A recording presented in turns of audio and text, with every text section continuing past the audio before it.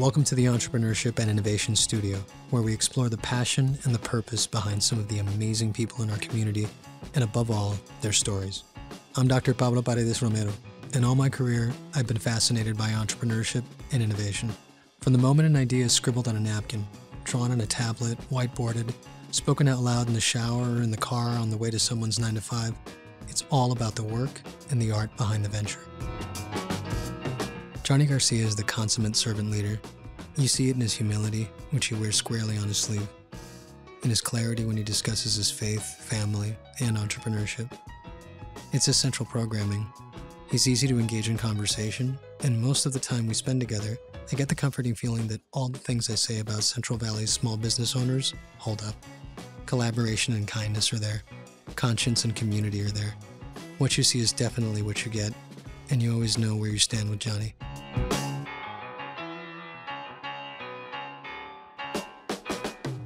Welcome back to the podcast with our guest, Johnny Garcia, the CEO of the Stanislaus Latino Chamber of Commerce and CEO of GIA Got It All Insurance Agency in Modesto, California. How you doing, Johnny?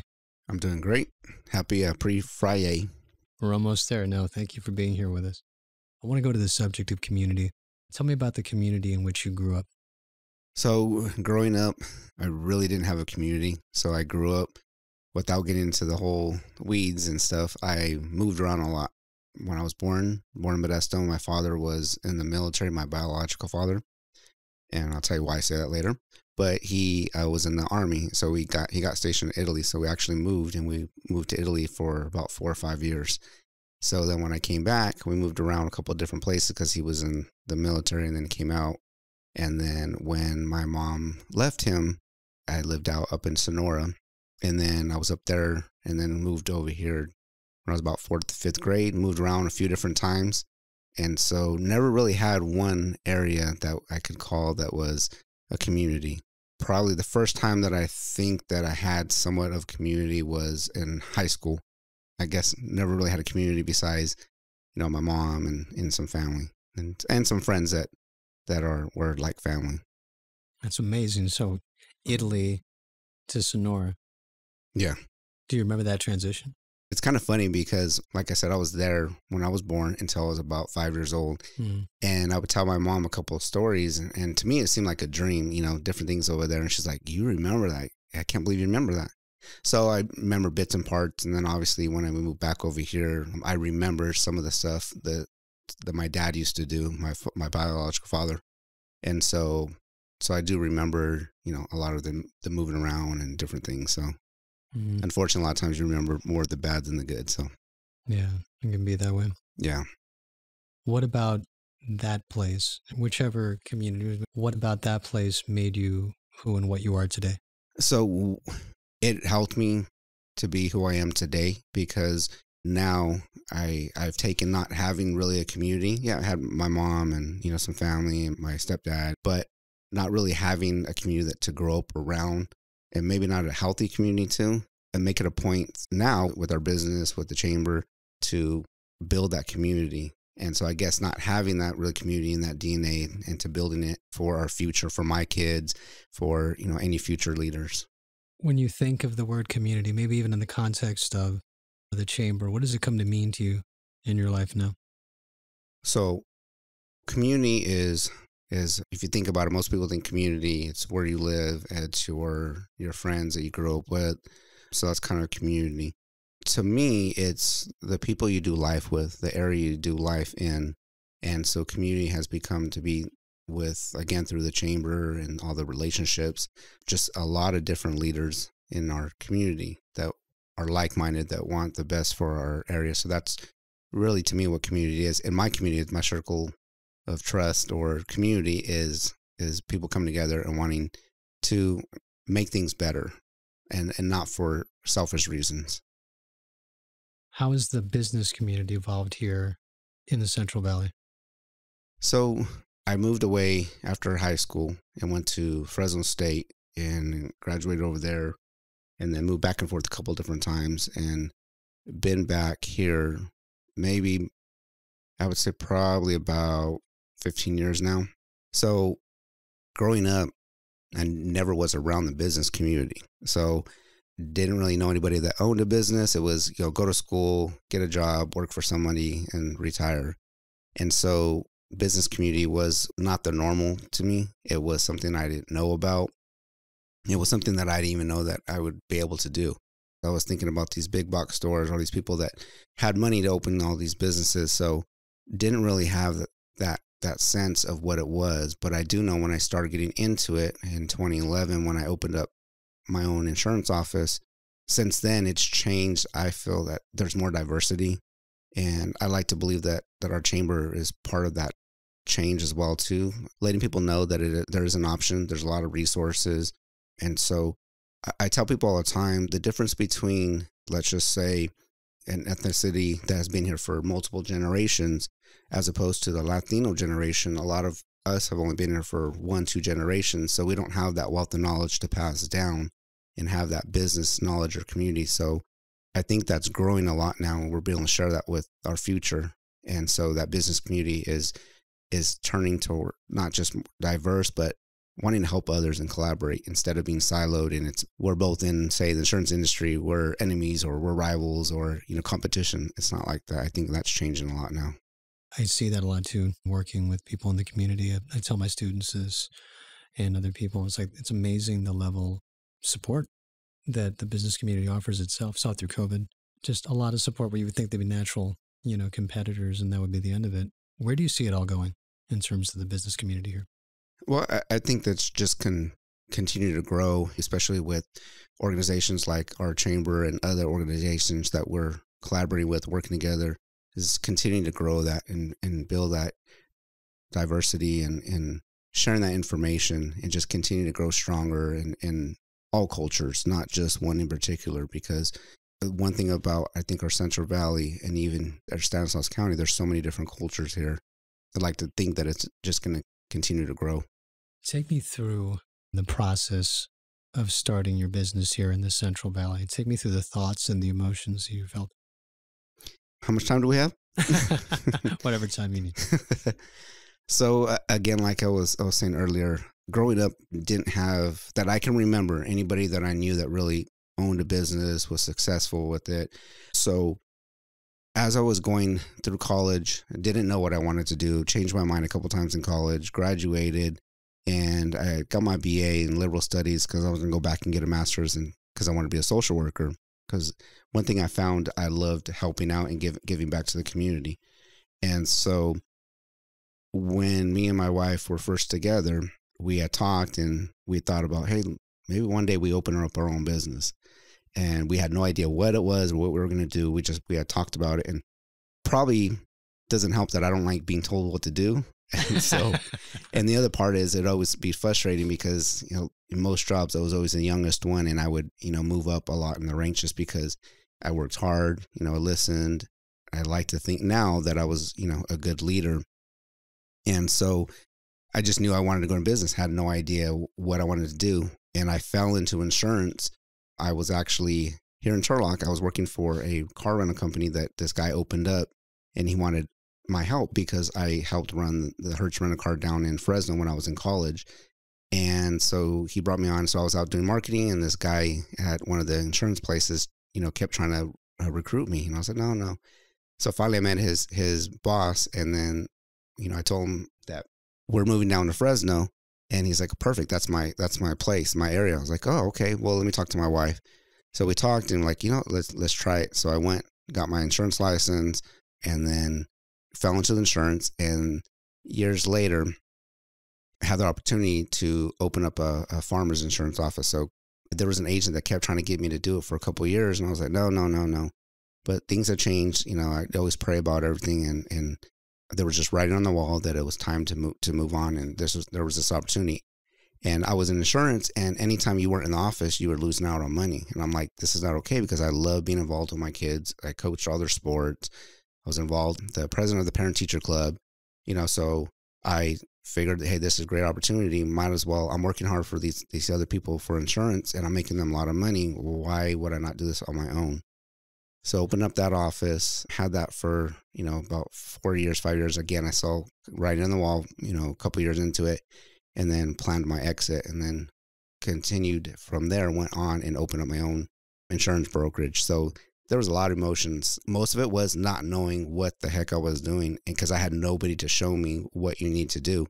I had to learn on my own, or I would go and ask questions, people that have been doing it longer than me.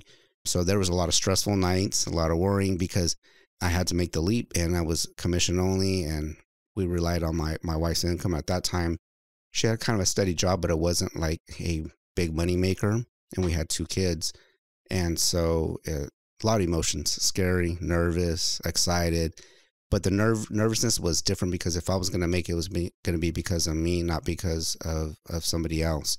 And so I think that, helped out. It's always been a good nerves or good stress, because I knew it was for, right reasons. And it was allowing me to be there for my kids and continue to grow and have, some kind of legacy that I never knew about. Short version. It's a powerful version. Given all those emotions, given your story, given your journey, what would you say is the single most important thing that you could tell a new business owner in the Central Valley about the Central Valley?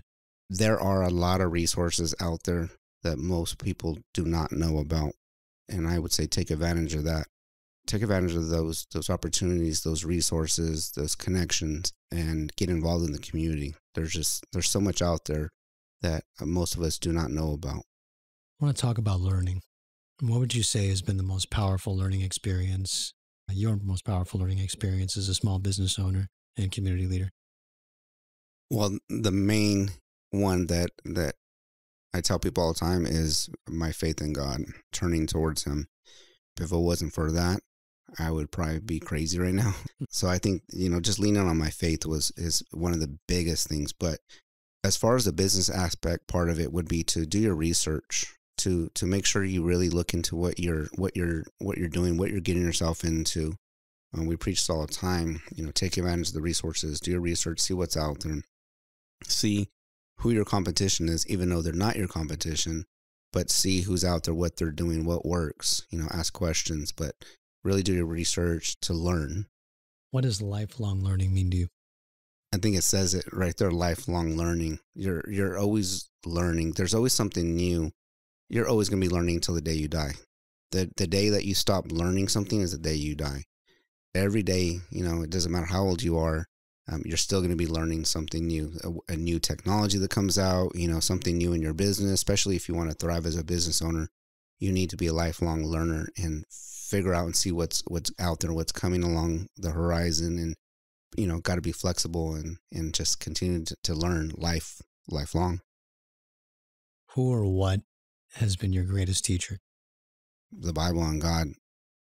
That's been my biggest teacher. I've had, my mom growing up when I was younger, never, really had anybody else that really looked up to or that really showed me anything. Well, let me backtrack, because growing up, we always have people that are pouring into us, teachers, but nobody that really stood out to me, that took me underneath their wing. It was kind of not on my own, because we don't do anything on our own. But I think the biggest thing was God, and just trusting Him. He was my biggest teacher, just to be patient, to be kind, make sure you do things the right way, and everything will fall into place one way or another.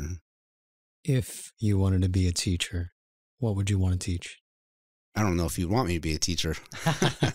If I was to be a teacher, I think that a class that would be like a business 101 or like a life 101, because I believe that there's a lot of stuff that we don't get taught in school, just the basic things. And that's some of the stuff that we're trying to do through our chamber, like financial literacy, how do you balance a checkbook, or, how do you use credit cards correctly? All these different things that they don't teach in school, that they're hopefully, from what I hear, are going to start teaching some of that stuff. But just a basic 101, how to live life, really. So, and, learn from the mistakes that Johnny made. I want to talk a little bit about research. We touched upon it a little bit earlier. What role do you believe research plays in the everyday life, or in your everyday life as a CEO? It's a big part of it. You have to, like I was saying earlier about, business owners, you got to do your research when you're first getting into business. It's the same as being the CEO. You have to do your research in your community, what leaders are out there, what organizations are out there, so that way you're not, inventing or reinventing the wheel. And that way you're not trying to bring something on that someone else is doing, that you can come alongside and work with them and do it good together. So it plays a huge role, research on what board members to bring on, what members that you want, what kind of trainings are good for our community. And research is also listening to, the people around you. And that's doing your research, because you only know what you know. And so reaching out, and that's doing research as well. Looking into the community. What do we need? What does our community? Because what's good for Modesto, it may not be good for Charlock. What's good for Charlock, they may not need out in Patterson. What role do you believe research should play for a nonprofit CEO? Same. It's one of the biggest things. It's a huge role, and I believe to be successful, you have to be able to do that. Naturally, I'm not a big research person. I like to ask questions, but I don't like to research, like open up a book and read. That's not me. But there's different types of research. I love talking to people and asking questions. Well, how did that work? Why did that not work? And so it's a big role. I believe to be successful, you have to embrace that you need to do research, and so that way you're successful and you help out your organization in your community. What do you find yourself enjoying research? Like, is there anything like you geek out on, researching? I don't have time, I guess. I wish I had the time to just really indulge in something in particular, but I guess I would say it's not that I geek out, but I enjoy learning new things and that's going on in the community, so I can share with other people, share with my kids, with my wife, with our chamber members, my clients. And so I enjoy finding out new things that are going on in our community that I never knew. I guess for me, that would be it, just seeing all the things that are available out here that most people don't know. So is it like you find something out and think, oh, wow, I wonder who knows about this or who doesn't know about it? Exactly. And that's why I talk to people when I'm talking about the chamber. It's like we are a resource hub for business owners, community members that are so busy working in life or in their business and not working on it. And that's our goal, because there's so much stuff out there. So, and, like to learn that new stuff and share it. So what would you say is the secretly coolest part of what you do? Secretly coolest part of what I do? There's a lot, but a couple of the things. And one of the main things is I get to do this with my business and the chamber with my wife. People that know us know that we're always together doing stuff all the time. And people say, well, how can you work with your wife and do life with with your wife all the time? I'm like, I married her because I love her and I want to be around her. Why would I marry her for? So that's one of the biggest things I secretly believe that's so cool. And then I get to do it with my family too. My kids, that those that have been around our business in the chamber everybody has met our kids one point or another, because they come out and help out and serve and volunteer, and just all the cool people I get to meet, all the tables that I get to be at. I'm so humbled all the time. I'd like to be sitting here right here doing this. I think this is so cool. Yesterday, I was in a panel of interviewing for one of the new 2 captains in Modesto Police Department. So there was 2 of us for the community, and I was one of the people that got to be on this panel that helped decide who one of the new captains are going to be underneath the chief of police. So that's amazing. It's humbling. So that's a great word for it. Let's talk about innovation. What does the word innovation mean to you? So let me backtrack real quick, because just with our previous question about the coolest part and why it's so cool to work with my wife also, kind of touched on it earlier, and I know I'm a squirrel right now, but so we got together. We dated for a long time when I was in Fresno, long distance relationship. She lived over in Modesto. Then she eventually moved over with me. We got divorced. We got separated and we got divorced when our daughter was less than 1 year old. And so we were separated for about 4 or 5 years, and it was not a good divorce at all. We talked bad about each other. It was a toxic divorce that we didn't talk to each other. It was that bad. I would have dreams about waking up. I'd be dreaming and that we were back together with our kids and they were in the living room. And then I would wake up and I would just start crying, because I'm like, man, what happened? I'm going to go back to that dream. And we actually were both living with somebody. The person wanted to get married with us, obviously not together, but and stuff. And then we both, within a week of each other, we left that person, and not knowing, because we didn't talk to each other. And then it just happened, that we started talking again, and then we started dating, and we were like, hiding around like high schoolers, so our kids didn't know and our families didn't know, because we didn't know where that was going to go. But then we got back together, we got remarried and started following God, and that's what saved us. But that's why it's so cool, I think, that I get to spend time with her, because there was a lot of lost time when we were separated for those, 4 or 5 years. And even the time we were together before, it was toxic because of the way I grew up, and I didn't really know what a healthy relationship should look like for the most part. So, so sorry, I wanted to go back on that question, because that's why I think it's so cool, because I get to share that time now and with somebody so special like my wife. So when people that know her know how awesome she is, she's a great woman. So it's an amazing story, man. So yeah, back to innovation. So what does the word innovation mean to me?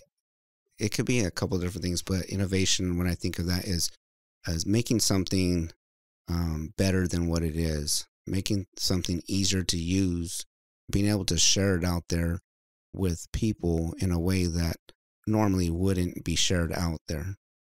What do you think that innovation should mean to us here in the Central Valley?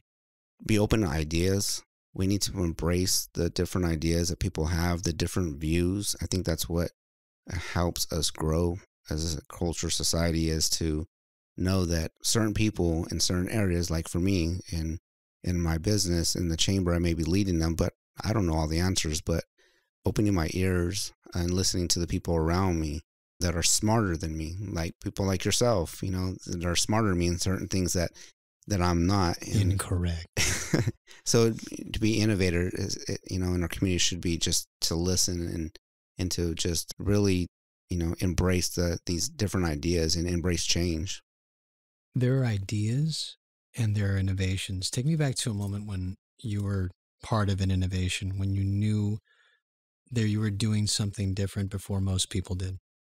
I like to think in our community that I played a vital role in bringing different organizations together, collaborating, bringing, the different chambers together, different nonprofits together, which a lot of them work together. But I like to think that I started having a part of that through the chamber, and being able to bring people together and to collaborate more than just being siloed in their own areas. And, well, this is my town, my chamber, and it's not, it's, working together, coming together. And so I'd like to think that it had some kind of part of that. Obviously, it wasn't just all me. By all means, I'm not that smart of a person, so to come up with stuff. But yeah.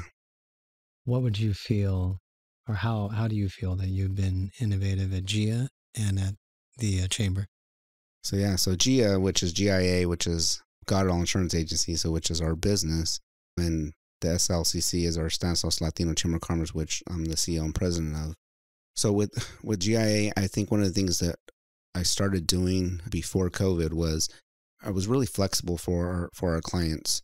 I was already doing a lot of stuff by phone, by text messages, by emails, and then COVID hit, and obviously everybody went to remotely and all the different things like that. So I like to think with the GIA, and that was part of it, and also just bringing those resources and being a hub to all of our clients. So when people come in our office, I have people that have been following me for years doing insurance, since I've been doing it. And I like to think that, when people come into our office, they become family members and they can get all kinds of resources. I get people that call me that have nothing to do with insurance so many different times, like, hey, I need a plumber. Hey, I need help with my ADD. Do you know somebody? And so we like to share that stuff with our insurance clients. And I like to, now there's a lot of insurance companies out there, brokers, that do a great job taking care of their clients, but I like to think that, we're one of the few that go this extra mile and extra steps to offer these different things. Sometimes we're a counselor. We have, some of our clients will sit there and talk to us for like an hour and open up about stuff that they've never opened up to anybody about. So wow. As far as the chamber, like I said, I think it just has to do with being able to bring people together and being an innovator, how can you sit in a room of people that have different views and be like a mediator or a middle person that can kind of bring these different people together. And, I'd like to think through the chamber that, I've been able to help contribute to that, along with all kinds of other things. But I think that's probably one of the main things that stands out to me. How do you manage as many projects as you do? How do you do it? Not very well. It's funny because people ask all the time, when do you guys sleep? And, I always tell people I'll sleep when I die, but it's really, by the grace of God, give me the energy, hard work, dedication, what, I learned, my mom she taught me, hard work, and dedication and even my dad, Steve, and just having a strong team around me, and how, like I said earlier, having smarter people around me than myself. And I think that's how I manage a lot of these different projects. But one of the biggest things is doing life with my wife, because if she wasn't out there doing all this stuff with me, I probably would not be able to do the stuff I'm doing, because then I would be neglecting my wife, and my wife comes first. And so I would make sure that I, even before I got super involved and when I had my own business, people would tell me, oh, you're going to have to sacrifice your family's time, your time with your wife. And I was like, no, I'm going to business for myself so I can be there for my kids' events. I didn't miss any school events, coached all their sports, with, my wife, we always make sure we spend time together. So I think that's probably one of the biggest things is being able to do life with her, with our business, with the chamber. And at first she didn't believe in the chamber. She would tell me, why are you going out to these different events? Yeah, she will tell you that I was wasting my time, but she started seeing the fruits of it, and like we were out helping. And so I think that's one of the biggest things is just being able to do life with her and do these different projects and the support of her and my kids, because my kids have been and are still, biggest supporters as well too. They always back up my crazy ideas all the time. I have a lot of crazy ideas, so keep them coming. Let's talk about application in business education. What do you think the word application should mean in the context of a business education? Learning what you learn and putting it into practice and applying it to the real world. A lot of times we learn stuff in school and we don't have the opportunity to put it into practice. If you don't use it, you lose it. Same thing happens, when you're in school. So let's say business majors, and they are learning all these different things, entrepreneurship, but yet they're not out there volunteering, or they're not, doing internships, or, being out in the community and putting that stuff into practice. I think that's one of the things that hurts them, because then when you graduate and then you go out to, look for something, you don't have that experience. And if you apply that while you're going to school, then you will, not only will you keep that stuff, forefront, but also too, you'll get that experience. And so when you go to look for a job, you'll have these different experiences that most people don't have. So I'll give you an example. So my son, he is a Navy Reserve, and he's on a deployment right now. And when he was getting ready to deploy, and so thank you all you vets out there that serve our community. Appreciate that. So he called me one day, or texted me one day. He was getting ready to deploy, and they asked some questions. And one of the questions was like, list out some of the things that you've done in the community. And so I started shooting him a text of all the different things that he's been doing since he was younger, because we've always got our kids involved and stuff. And so it helped him use that experience, that we would teach him and applying it, and now he's able to apply it to what he's doing now. Like the word says, application, applying, putting work into it. So to that, you alluded to taking from your experiences and then the application component. Tell me about a time when it all came together for you, when you applied things from all the different career experiences that you had to make your career what it is today.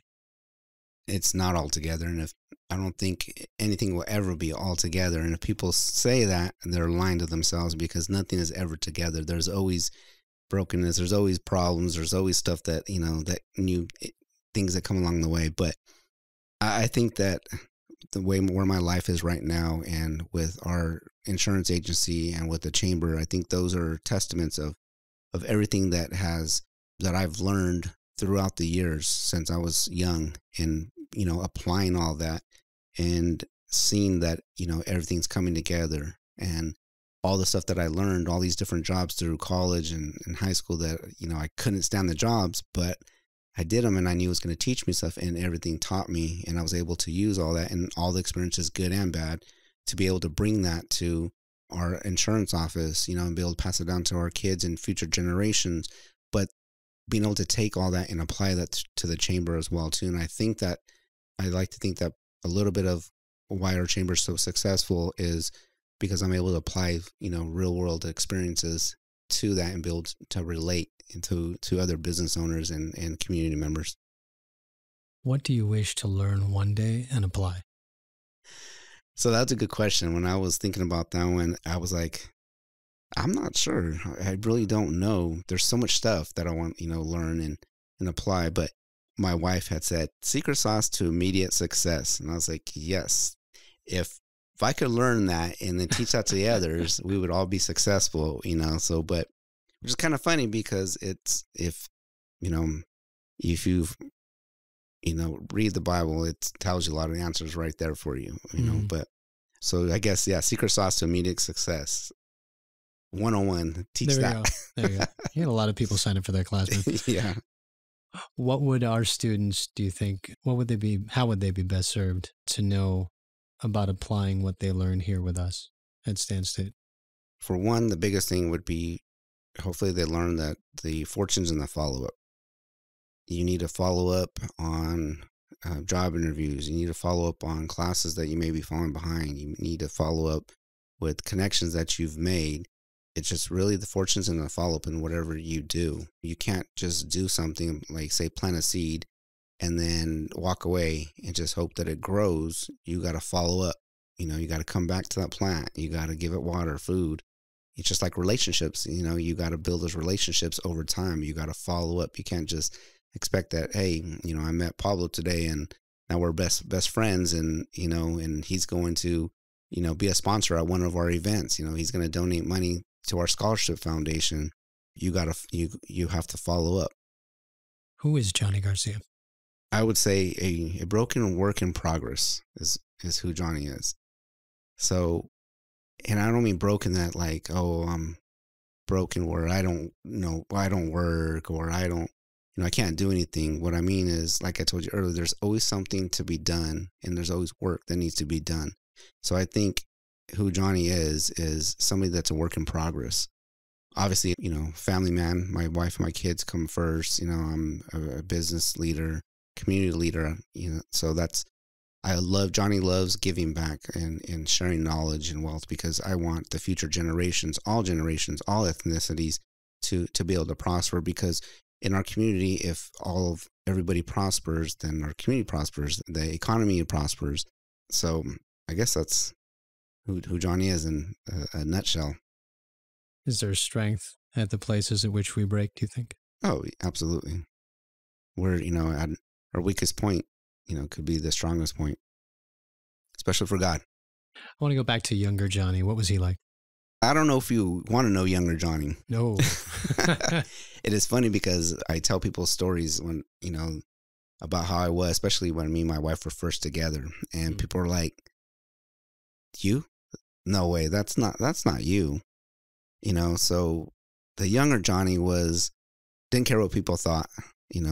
I wasn't rude or disrespectful to people, but I really just, kind of did my own thing. I didn't run with any one crowd. I was friends with everybody. And it's kind of funny. I look back, that's kind of how I do life right now. Like at high school, I was friends with the thugs. I was friends with the jocks, with Asians, Latinos.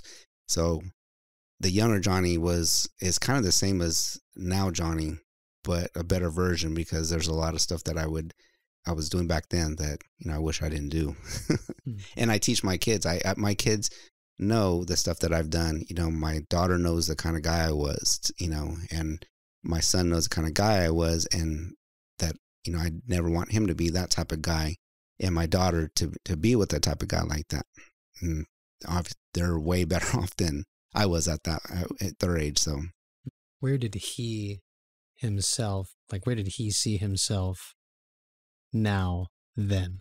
I was always a hard worker. I started working when I was a junior in high school, and I've always worked since then. I mean, even before then, I actually, would do yards when I was younger. And I would make money, so I would, go to the neighbor's house, or down the street, or to my grandpa's house. And so I was always working. My dad, Steve, had taught me hard work, as well. My mom and him, and so I was always a hard worker. So I knew that I wanted to do something that made a difference. I wanted to be in a position to where I can help others because of the stuff that I went through. Like with my real father growing up, the reason why my mom left him was he just would sleep around my mom. He was an alcoholic. He used to, beat my mom up. I remember I have a vivid memory of him chasing my mom up the stairs and her going into a closet, and then me going and trying to help him and trying to protect her, and then him hitting me, so I have these vivid memories of that. And so I think that I knew that I wanted to do something to make a change and be a difference, and help others that maybe didn't have somebody, in their life. And that starts with our youth. And I know I always wanted to work with the youth. And it's kind of funny because I was going to school. I was going to go back and get my master's to be a social worker so I can, work in a group home to be a social worker. Not in a group home, but be a social worker. And I basically fell into insurance, kind of stayed there, had my son, my daughter, didn't go back and get my master's. But I always, since I was younger too, like in college, I was a mentor, at different high schools for kids that were on the verge of dropping out or getting in trouble. Wow. So the Johnny then, I didn't know what I wanted to do. I was never one of those guys, and I still don't know what I want to do, but I never knew what I wanted to do. I didn't think, I want to be a police officer. I want to be a doctor. I had no idea what I wanted to do. I just know there was something planned for me. I didn't know what, and even to this day, I still don't know what I'm going to do when I grow up. Is it comforting to think about it as an unfolding process of discovery or journey for you? Oh yeah, absolutely. Like I said earlier, you're always learning. It's a process. It's something, like you said, unfolding. There's always something new. I always tell my kids, my wife, I don't know if we're going to have our insurance business in the next 5-10 years. Would I like to? Absolutely. Mm-hmm. But I don't know what's in plan, what's in store. Am I going to be the CEO of this chamber in the next 5-10 years? I don't know. I mean, do I plan on it? Yes, because I love doing that. That's my passion. But I don't know because there's always new things unfolding all the time. Who were younger Johnny's earliest allies? And it could be anybody, supporters, teachers, employees, mentors. Again, there was really nobody that stood out to me when I was younger besides my mom. And I looked up to my mom because she, made the change in our lives by leaving my real father. And that was to better her life. She went back to school. She was driving from Sonora to Modesto to go to JC to make a difference. We were on welfare. We lived in a 1-bedroom apartment. And there was like 5 or 6 of us there. And so I think she was, especially growing up, was always an ally of mine. She would, teach me that if you want to make a change, you got to do something. And so really, I think, that I can think back, she's probably one of the biggest allies that I had, or, even cheerleaders at that time. Never really had any, I had friends and stuff, and still a couple that, that I still talk to, nowadays, but never really somebody, that stood like a teacher that was really, there for me, or a counselor, or, a coach, or really, or any family members. So that I can remember. That, doesn't mean that there wasn't at that point, but as, from my memory. What would Johnny now say to start a conversation with Johnny then? I don't know. I'd probably be weirded out if Johnny now went and talked to the other one and be like, "Oh, Back to the Future is true." So it's kind of cool to contemplate when you think about it. Yeah.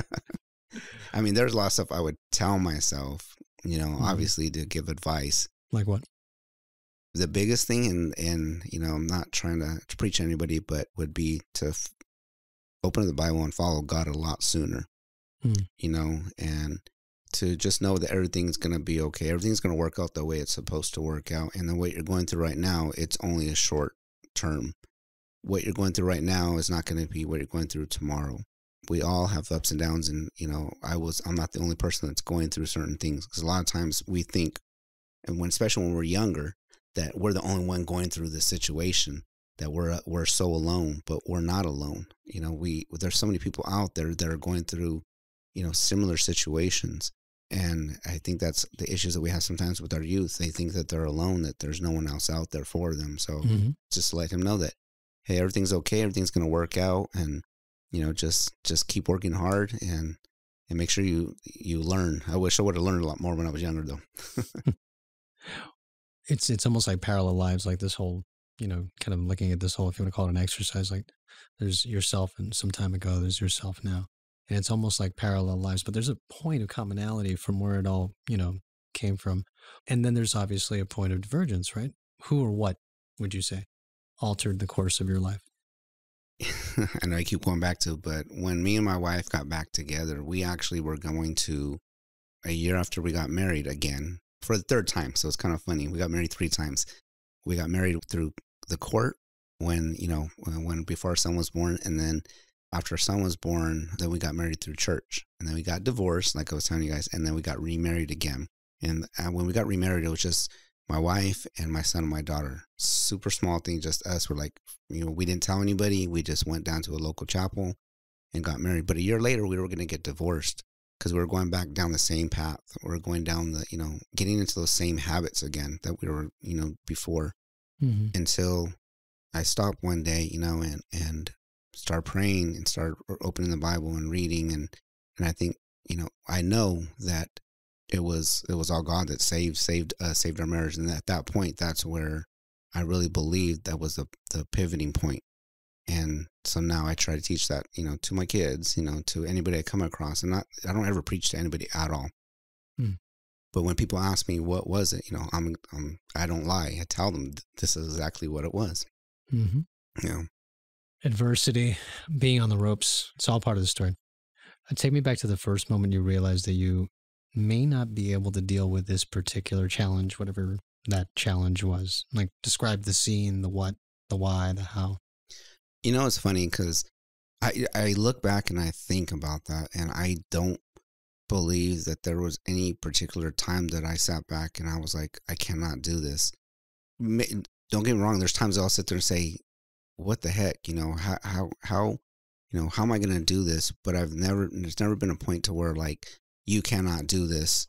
It's always been, okay, let's figure out how you're going to get this done, because you sitting there crying or complaining about it is not going to do anything. You got to do something about it. It's like the definition of insanity, doing something over and over again, expecting a different result.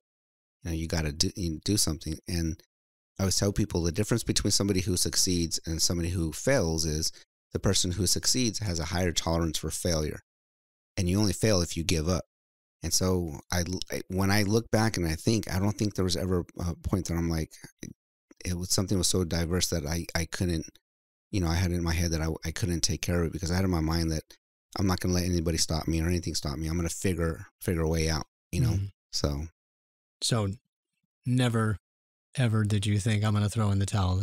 No, so that's a different story. Okay. So, and it wasn't because not thinking that because of diversity that I wasn't going to be able to do it, there's plenty of times that I, wanted to throw in the towel, with marriage, with, being a dad, with going to school, running our own business, running the chamber, that always comes across my mind all the time. I was telling my wife, I have no idea how I'm running a chamber. How am I CEO?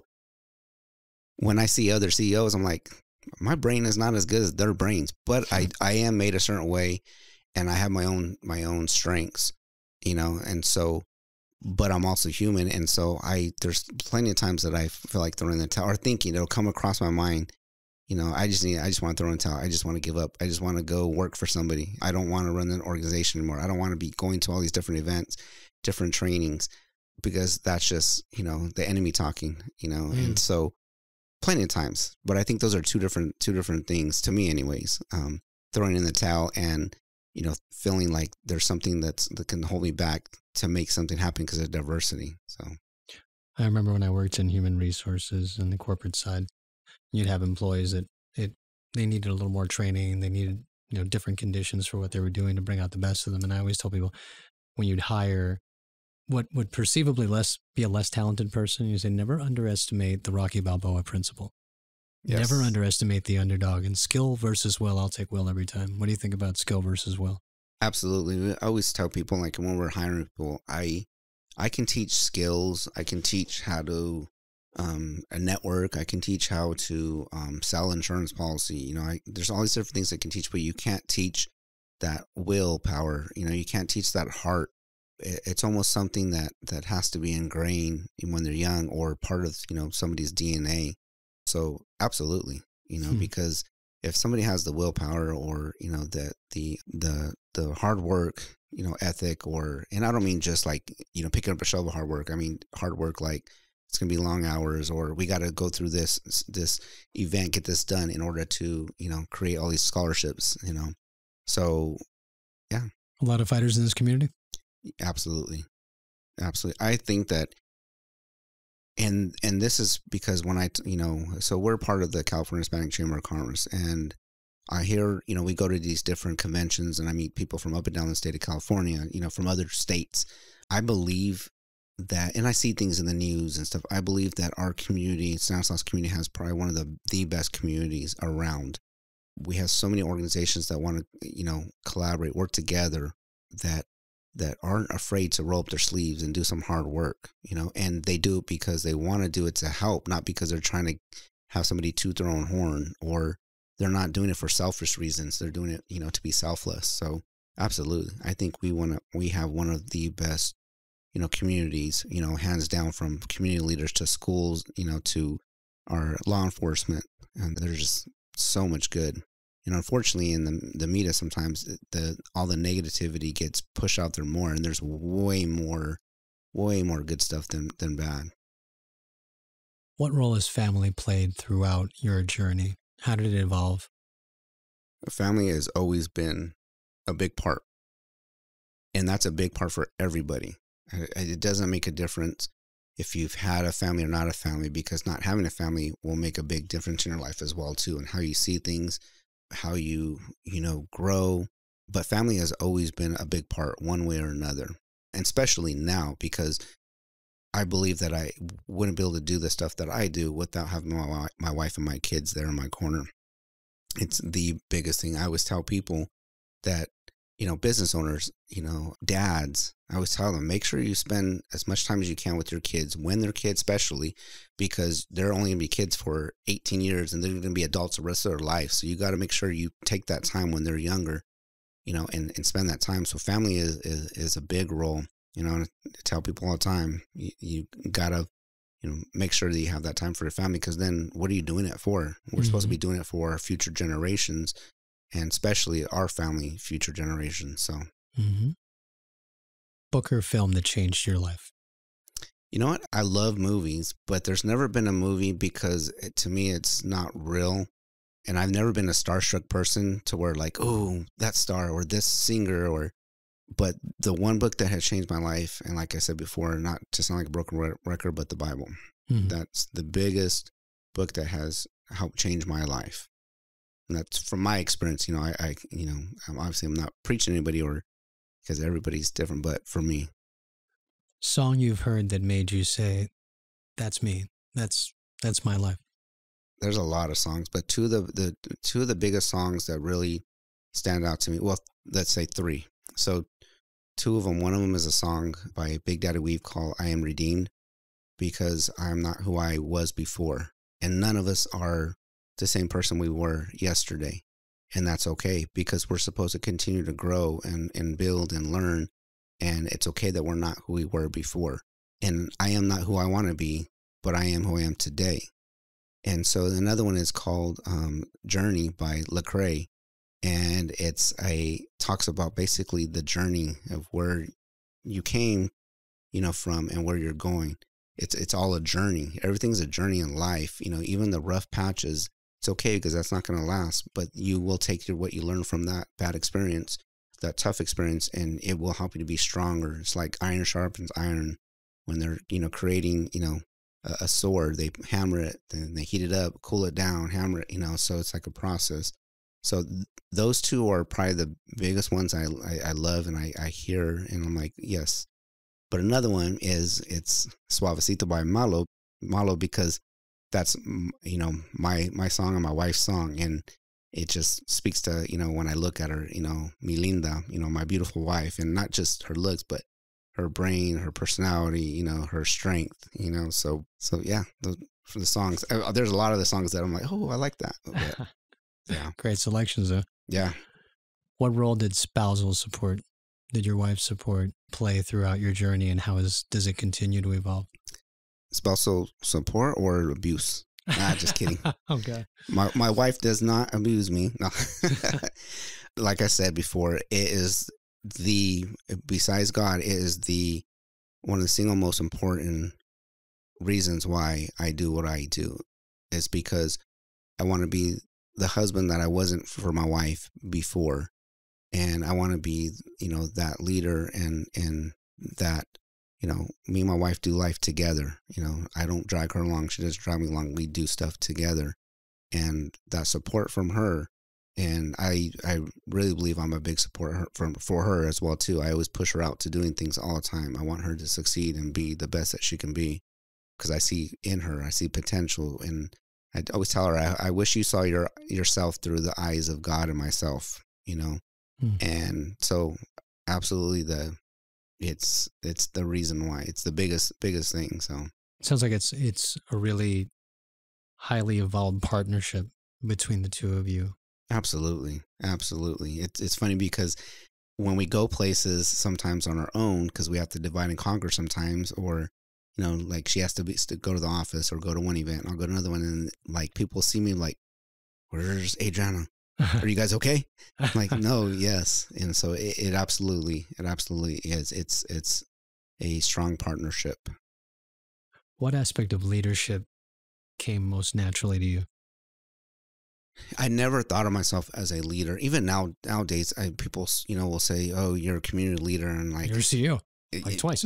Yeah, but still, I look at that and I'm like, how am I a leader? I'm just me. I think. And for me, if I sit and look and think, what is something that natural, I believe that it's being able to relate to people, all different types of people. So like I was telling you, in high school, I was friends with all different nationalities, all walks of life. And even nowadays, that's, if you see the people that I'm friends with, it's all walks of life. And with the chamber, with our insurance agency, our chamber's diverse. We have multiple different ethnicities on our board. We don't just have Latinos on our board. You know, we have different nationalities. Mm-hmm. And so I think my natural ability is to be able to relate and bring people together. So, and find that common ground. And, you know, in sales, one thing is you find something common with that person, and, you know, you build that relationship. What have you ever encountered that you sort of had to fake your way through until help arrived? Every day. Like I told you, how am I the CEO of, you know, the Stanislaus Latino Chamber of Commerce? How am I one of the leaders for, you know, God on Insurance? How am I? All the time. It's all the time. I sit there and question that all the time. But that's just, you know, that's the story for me. That's my part in life. What has Gia come to mean to you in your life?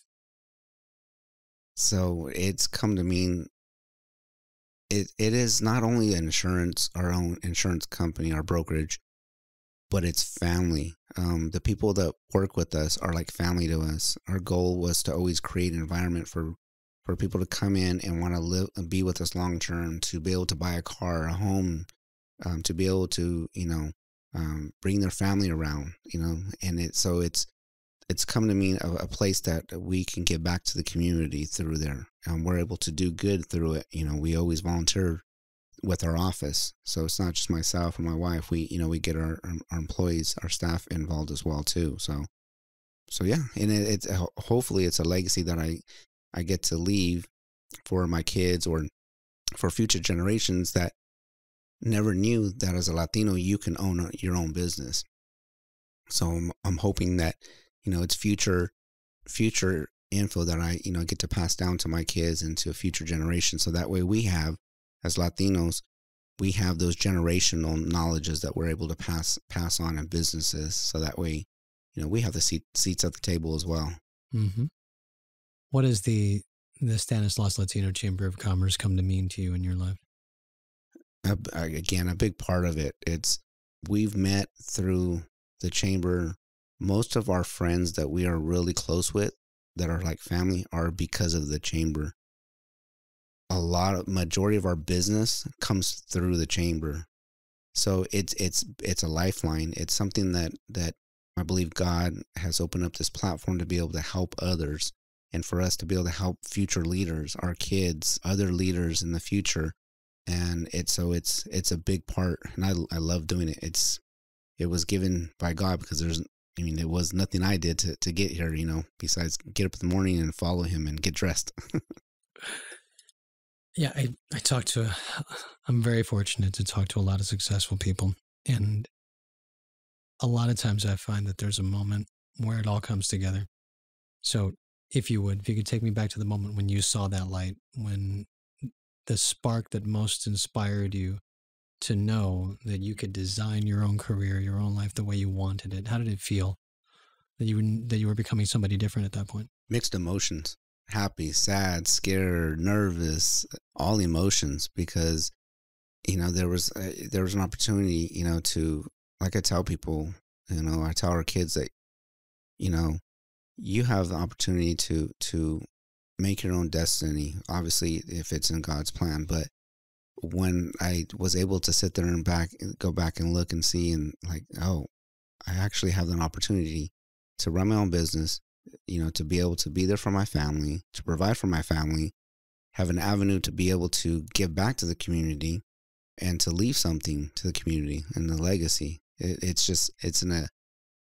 There's no words for it. Even now, I every day, I thank God every day for this opportunity with the God along with the chamber, like just having this opportunity, these platforms to be able to do that, and I'm thankful all the time, especially when I'm tired, because there's a lot of times I'm tired, like I said earlier, there's times that I do want to throw in the towel. Be easier just to sit at home and because I'm a natural introvert. I do not like going out and talking in front of people, giving speeches. One-on-one, I'm good, but that's not I would rather be at home. I'd rather be, with my wife and my kids, just by myself. But you can't do that. You got to live outside your comfort zone to be successful. You have to embrace change. So, yeah. We touched upon leadership a little while ago, and I was really surprised to know that you didn't particularly see yourself as a leader. What do you think the word leadership means? What does it mean to you? Leadership just means somebody that helps bring people together to guide and to listen. I think a true leader listens more than they speak. I like that saying, you were given 2 ears and 1 mouth. And unfortunately, we get in our own way. And I believe a leader is somebody that shuts up and listens. And what I mean listen is to listen to people around you that are smarter, your community. Listen to what people need, what people want. That's a true leader. A true leader is not somebody that goes in front and has all the answers and points fingers and, hey, you need to do this and do that, and because I said so. A true leader listens, and brings successful people around them and just brings them together and is able to listen. And yeah. Who is the leader who impressed Johnny the most in his early years, and why?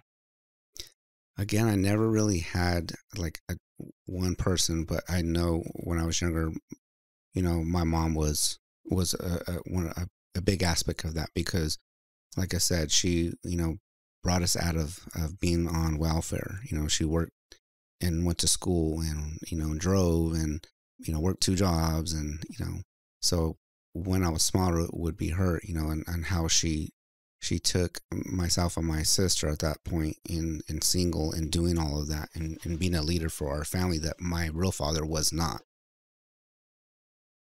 Who was your hero growing up? I never had a hero.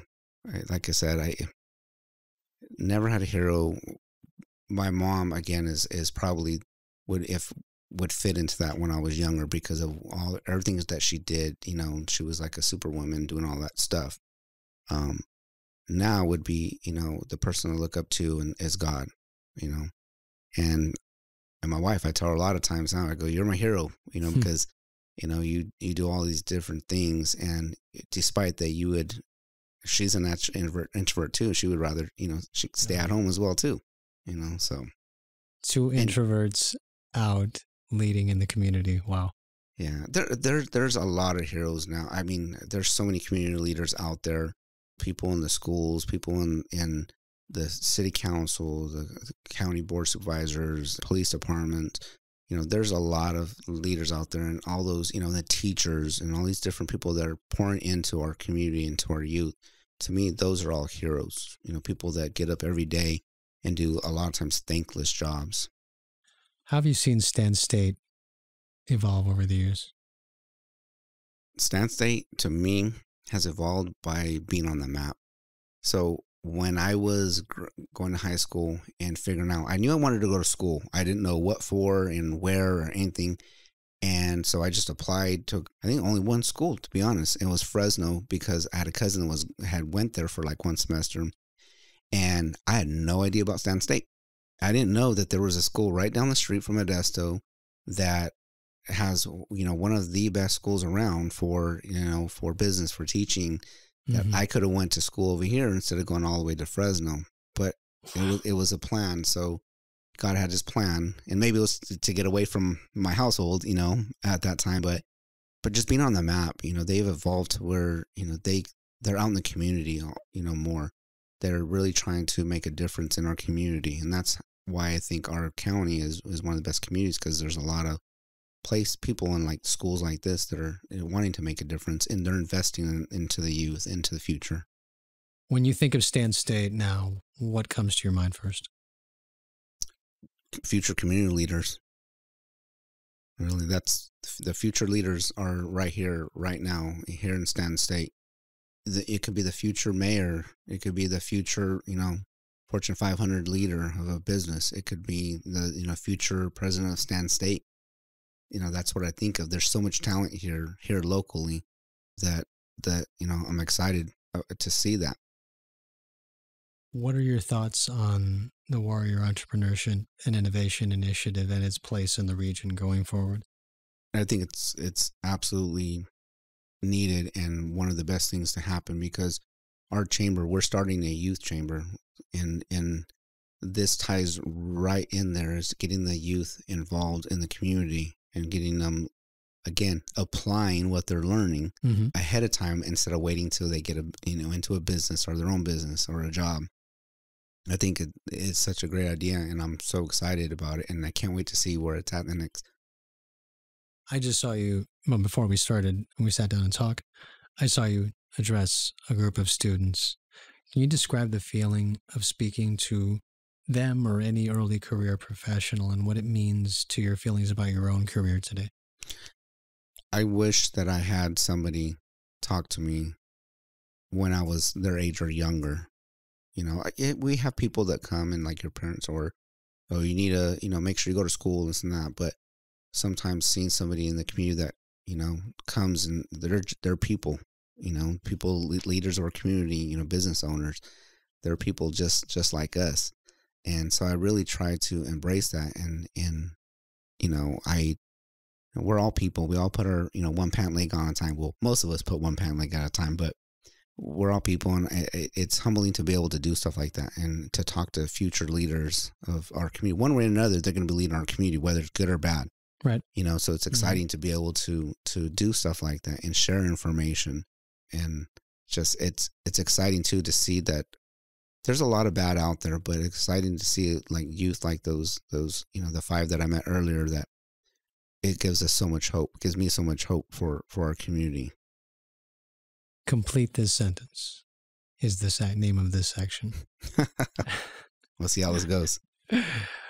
Recently, I've got to speak with some future leaders. Real recently, within the last hour. The longer I do what I do, the more I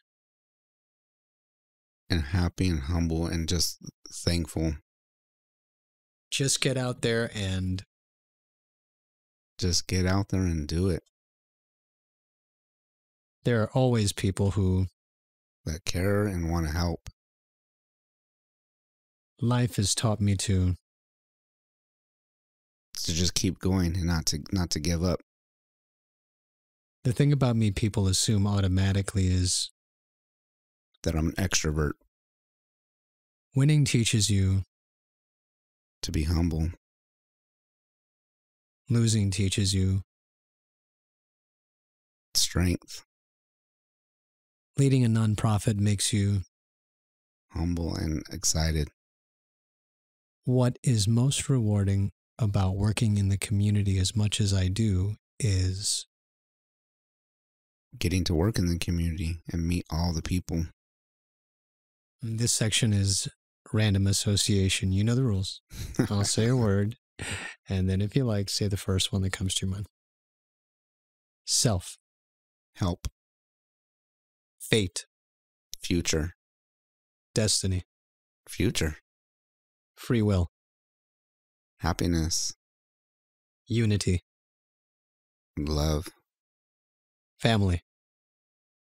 Blessed. Second chances. Absolutely. Passion. Love. Redemption. Second chance. Book. Knowledge. Bridge. The gap. Mentor. Knowledge. Friend. Happiness. And now we come to the 11. 11 questions inspired by Lipton, whom was inspired by Pive, who was inspired by Proust. So we've shamelessly reappropriated this for this show. What is your favorite part of starting something new? Watching it grow and seeing the success of it. I love seeing that, helping something from nothing or taking it from one step or one chapter to the next. What is your least favorite part of starting something new? The research, the book research. What interests you the most? And that's a good question.